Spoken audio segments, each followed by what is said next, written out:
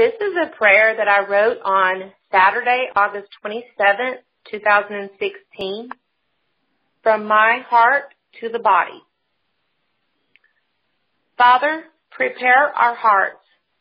Go before us and lead us as we worship and learn on your beautiful, set-apart, holy day.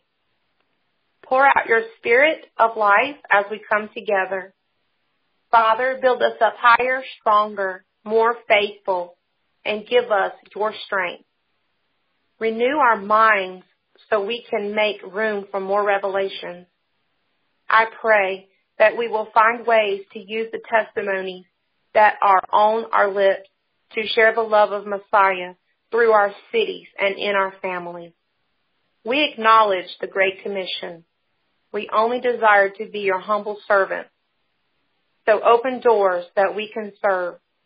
We are vessels in righteousness, and we want to accomplish what you would have us to do and hear you say, I am pleased.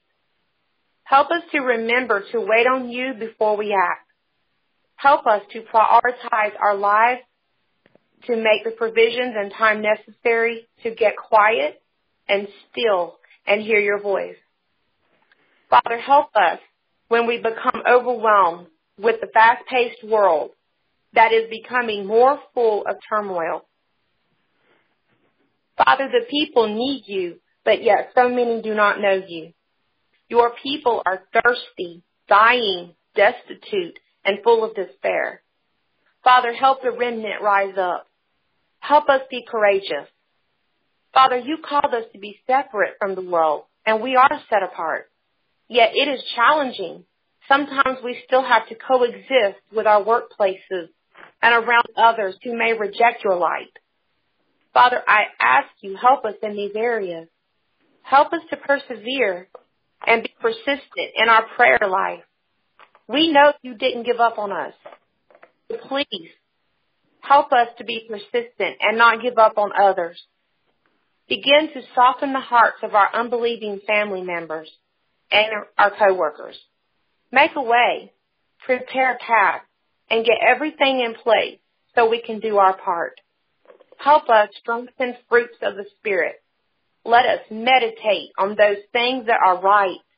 We only want to show kindness, meekness, and be joyful, even in the storms that we face. Father, you are our hope. I pray that you will pour out your Spirit so we can receive gifts of the Ruach HaKodesh. We want to receive the fullness of the power so that lives can be changed, souls can be saved, and your people will be encouraged.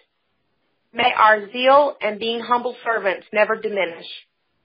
Strengthen those who are weary in doing what's right. Keep their focus on things that are good and noble. Father, you are our healer and our mighty physician. We plead the blood of our living sacrifice, Yahushua HaMashiach, and no weapon formed against shall ever prosper. Guard our mouths and our bodies so we may discern the things prosperous to eat and not to eat, when to fast, and the boldness and courage to obey. Put a guard at our eyes and our ears to be careful what we subject ourselves to be exposed by. We reject sinfulness and do not want to allow our adversary any foothold. Father, we pray for healing and renewal in your people who are in pain, sick, who need deliverance. Put a band of angels with them now. Begin to mend their bodies, strengthen their hearts, and put everything back into working order. In the name of Yahushua HaMashiach, you said in your holy word, Exodus 15:26.